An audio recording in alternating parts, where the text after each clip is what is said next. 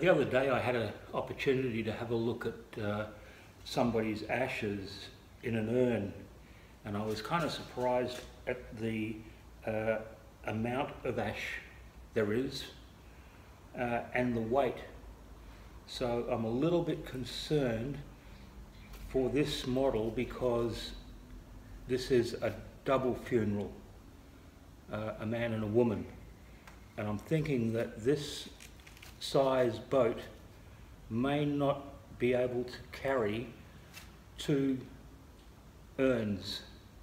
So what I'm going to do is slice it down the middle, and I'm going to put another piece in and extend the size of the model by 200 mil. So I'll do that.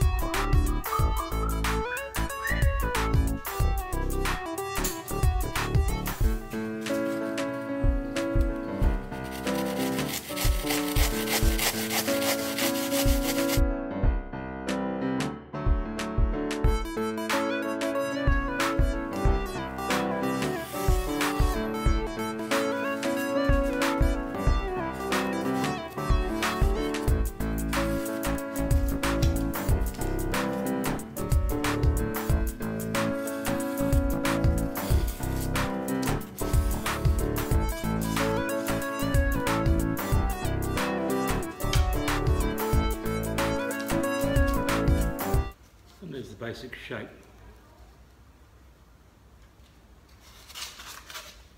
Now what I'll do is I'll cut that. Turns out my fret saw doesn't have any blades, so we'll use a hacksaw blade.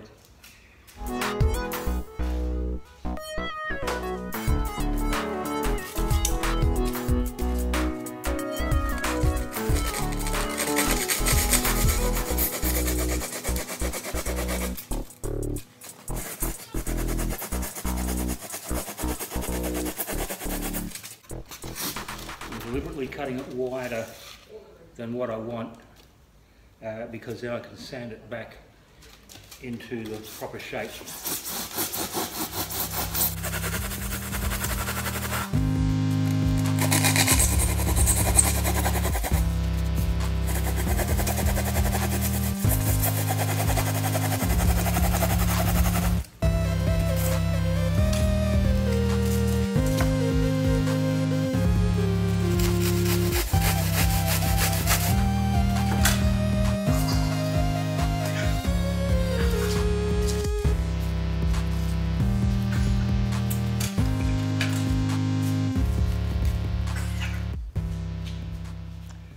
Okay, so I've extended this now by 200 mil, which I think is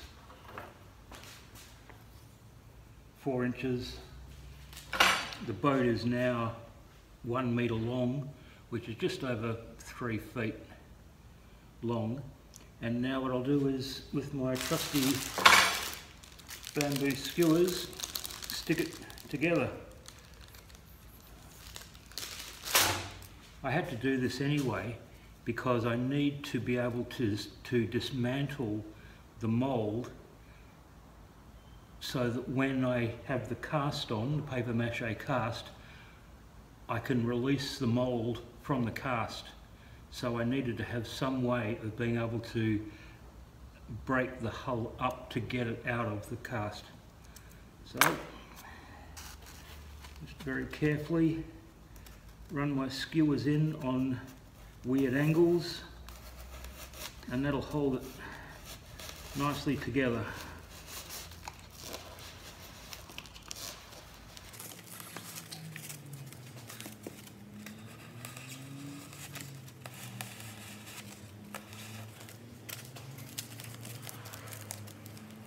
pretty good.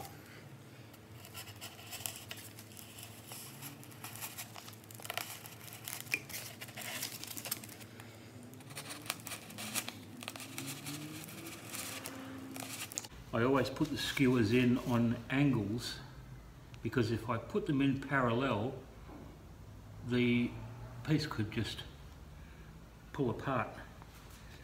So if I put them in on the angles, it makes it stronger. Flip it over and just put a couple into the keel.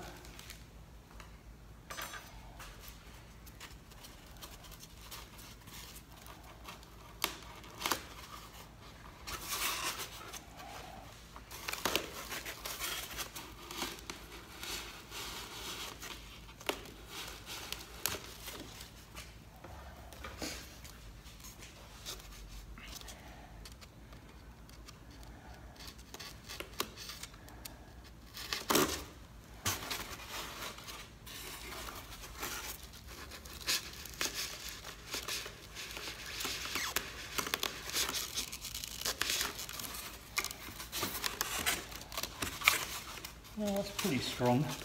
Strong enough. Doesn't have to be strong. Now I'll break these off.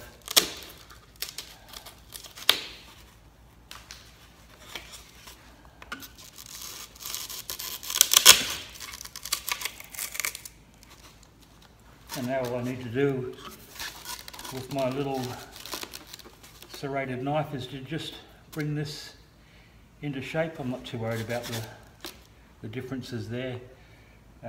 It's going to be paper mache, so it'll be pretty rough. But I'll just shape these into the existing hull.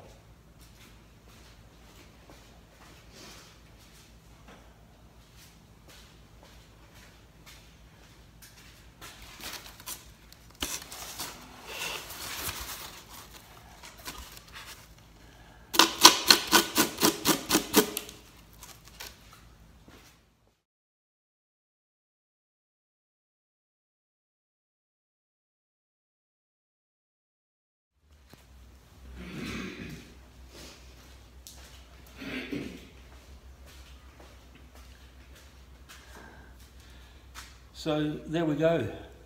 I've just very easily added another 4 inches to the hull, and what I have to do now is to smooth it, and I'm going to use maybe 60, 80 grade sandpaper, but for this part you really have to wear a mask because the fine particles will get up your nose and cause you all kinds of grief. So I'll get on to doing that. Might even take it outside because it really does make a real mess. So we'll do that.